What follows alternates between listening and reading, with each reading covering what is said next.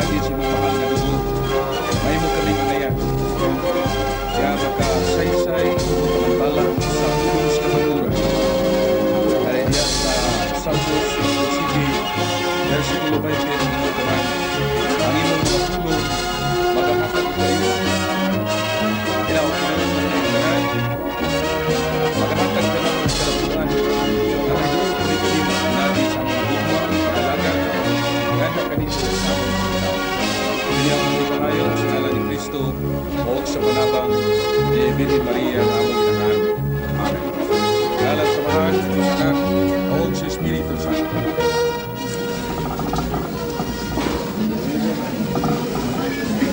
Mga hinigugma ko igsuon, doonay usa ka panultihon sa kaalam nga nagingon, the religion which is rooted in God cannot be uprooted by man. Nga sa Binisaya pa, ang pagtuo kung tinuhuan nga atong gipasukad o pinasukad diya sa Dios, dili kini maluad ni bisan kinsang tao. Ang atong pinakadako o kinatumyan sa tanan natong mga pangandoy, walay nga kita makaangkon diyan ang kinabuhi nga walay katapusan.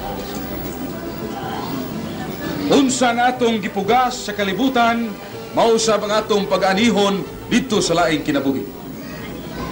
Aduna kitay usa ka dialog sa pagtuo kung bayluay sa kamatuoran. Unyang tema nga atong pag-hisgutan mao ang patukuranan sa kaluwasan. The foundation of salvation.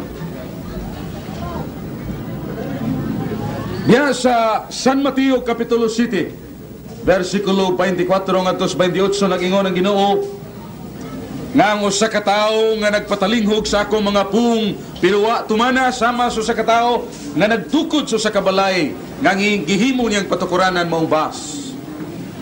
O pagabot sa makusog nga hangin ug baha gipanlas ang maong balay.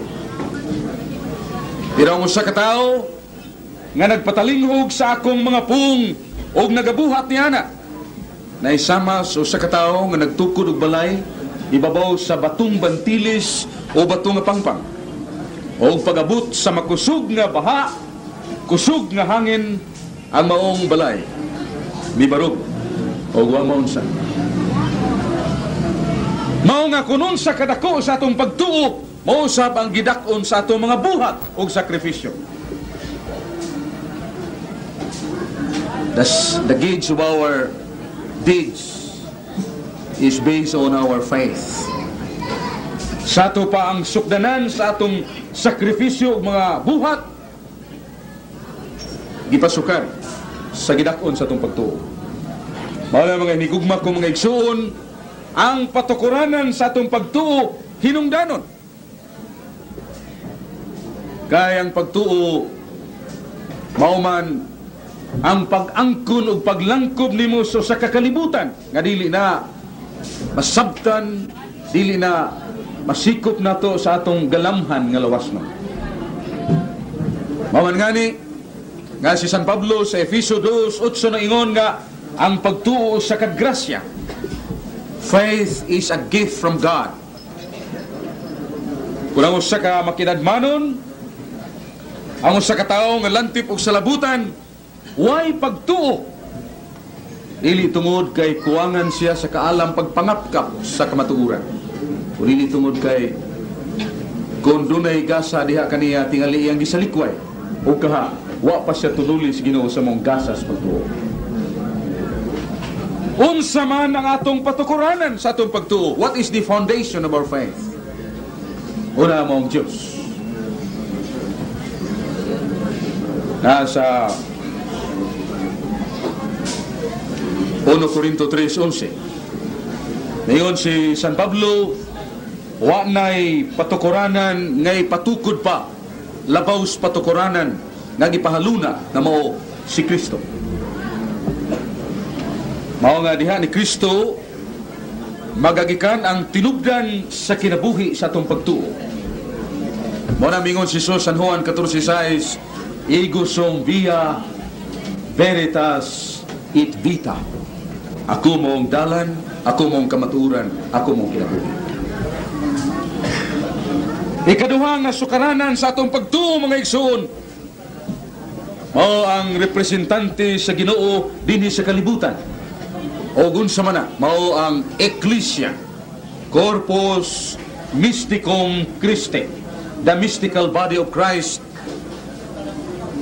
the Christ's representative on earth. Mao ang Iglesia. Asa man nato mabasa? 1 Timoteo 3:15 mingon si San Pablo, kung malangan ako pagbalik Timoteo, ati man na ang balay. Na mao ang Iglesia sa buhi nga Dios. O ang Iglesia mong haligi o patukuranan sa kamaturan. The church is the pillar and foundation of truth. Busa each and everyone is compelled by the divine behest to be a member of the body of Christ, which is the church. Matag usa kanato, adunay dakong obligasyon o katungdanan pagpangita sa matuod nga iglesia o pagpasakop niya na siyang iglesia. So ang Ginoo magaluwas sa katawhan pinagi sa iyang kingdom on earth, and that is the church. Gingharian niya dinhi sa yuta nga mao ang iyang iglesia. O niya, ikatulong nga patukuranan sa atong pagtuo nga gitunol usab sa Santa Iglesia kanato, mao ang pulong sa Dios, the Word of God. Dayon si Sokristo nga atong Ginoo, kung kamo gusto nga mahimong akong tinuod nga tinunan, pabilin kamo sa akong nga pulong, kaya akong pulong mo ang kamaturan, o ang kamaturan makaluwas ninyo, o ninyong tumanon. San Juan 8:31-32. O niya, laing patukuranan sa atong pagtuo, mao ang grasya. O matod pa ni San Pedro sa 2 Pedro 1, versikulo 1 o 4, ang grasya mong kinabuhi sa Dios, nga iyang gipaambit o sa kanato, aron nga kita makaambit siyang kinaiya, aron kita makatuman siyang sugo, aron kita makabuntog ug makapamalipat sa sala nga nagmando sud sa atong lawas. Without the grace of God, it is not only difficult but impossible for us to attain salvation. Kung wa kita grasyas Ginoo, ang kaluwasan dili lang kay lisod, imposible ang pagkabot niya na. O ang grasya sa Ginoo, dunay mga latayanan, dunay channels, o mao na ang 7 ka mga sakramento. Ang bunyag, San Juan 3:5, diyon si Jesus gawas ang tao, dili magpabunyag, di makasud sa gingharias langit. O niya, kinanglang kita gasa sa Espiritu Santo nga ipakunsad, pinagi sa obispo pagpandong sa kamot, mo nang nagkonfirmasyon. Mabasa nato kana sa Buhat 8:14-16. Dunay sakramentos pakiguli nga pinaagi sa ministro sa Ginoo ang atong pagkamakasasala, mapasiguli pagbalik.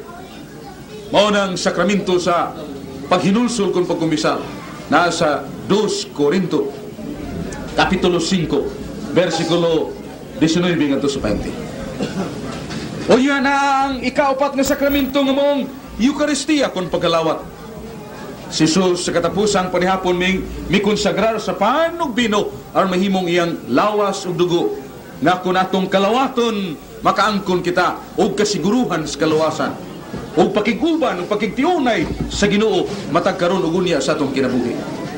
Mabasa kana sa San Lucas 22 versikulo 19 ug 20 og San Juan 6:54.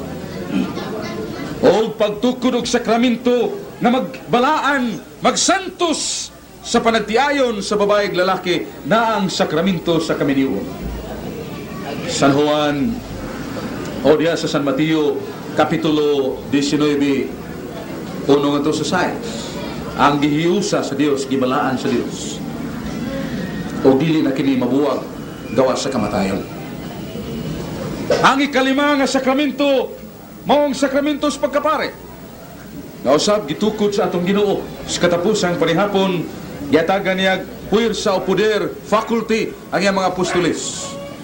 San Lucas 22:19 ngadto sa 20, o wag tanga ang pagkapare. Sa Hebreo 7:12 kay nailisdan ang kasuguan gikan sa kasuguan ni Moises o gilisdan sa kasuguan ni Kristo, mausap ang pagkapare gilisdan. Sana agya po'y pare. O niya ang laing sakramento nga gitukod sa Ginoo, mao ang sakramento nga magatunol sa pagligon sa usa ka masakiton, labi na sa Himalatyon, nasa Santiago Kapitulo 5 14 ngadto 16. Doon na ba'y nagmasakiton diya kaninyo, ipatawag ang pare sa iglesia, o pinagi sila mga pagampo o pagdihug og lana, makapasaylo ni sila mga sala sa maong masakiton o magabangon ang Ginoo kaniya.